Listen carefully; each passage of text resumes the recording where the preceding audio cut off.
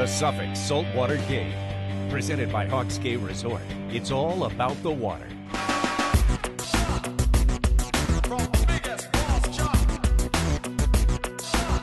Butterfly jigs are one of the hottest new baits out there. Saltwater fishermen are finding uses for them inshore and offshore.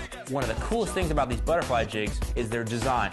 It's a hard, metal, heavy spoon that can be cast a long ways or vertically jigged up and down.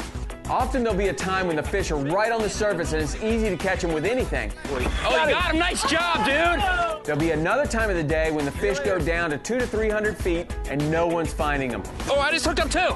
Unbelievable, dude! Man. With the butterfly jig, we have the opportunity to either chase after fish aggressively, throwing the lure a long distance to reach a school, or fish vertically 200 to 300 feet directly below the bottom of the boat, vertically jigging the lure to keep it exactly in the fish's strike zone. The butterfly hook design is two free swinging hooks, which will allow for a great hookup percentage on the fish, and the lure works through the water totally uninhibited. Fishing the butterfly jig is like combat fishing, and the more aggressively you can jig the lure, the more bites you're going to get. And when you do get the bite, it's bone jarring. There he is again. Unbelievable, Scott. Got one on the other ones. We got two hot jigs now. Two hot jigs.